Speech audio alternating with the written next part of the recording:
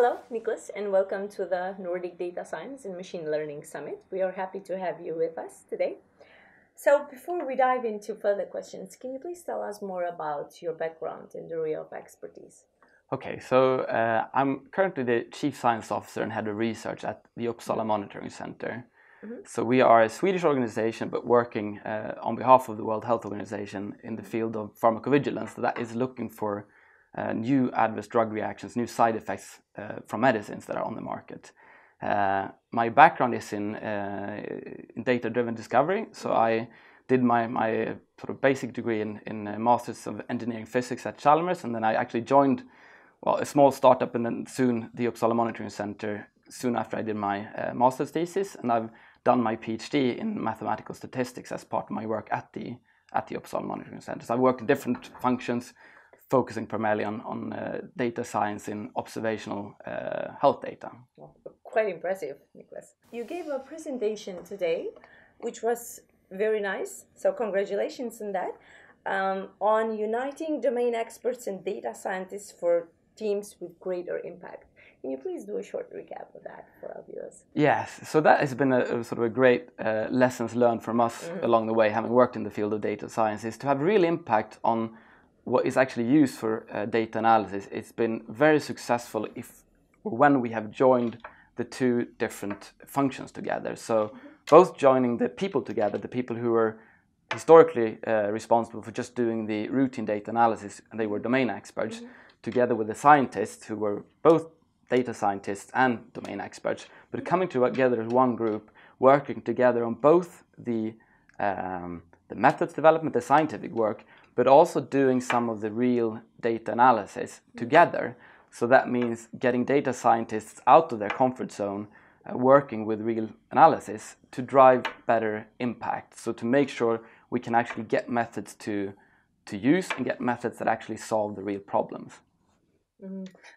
Thank you. So two of the hypes in this summit, in this conference, are data science and adding to that context machine learning as well. So can we differentiate between these?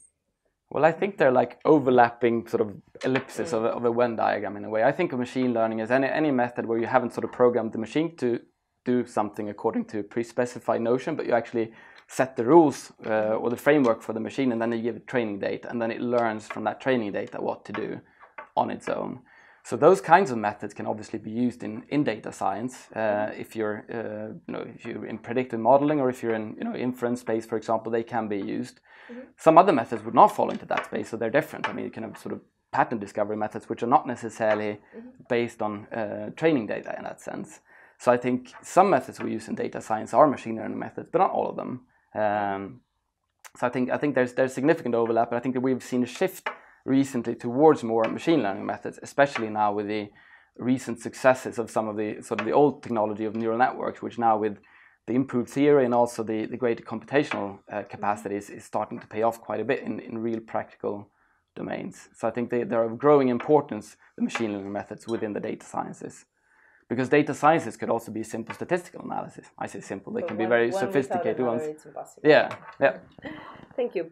So, according to what you've said and according to your experience, well, what should we expect, let's say, in the nearest future?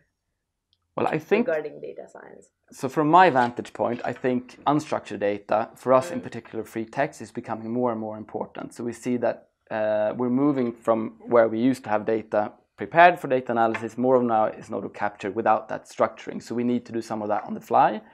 So that poses new challenges like de-identification to preserve privacy of the individual to contribute that data while still being able to do proper analysis, but also being able to sort of make inference and understand some of the content in that free text analysis.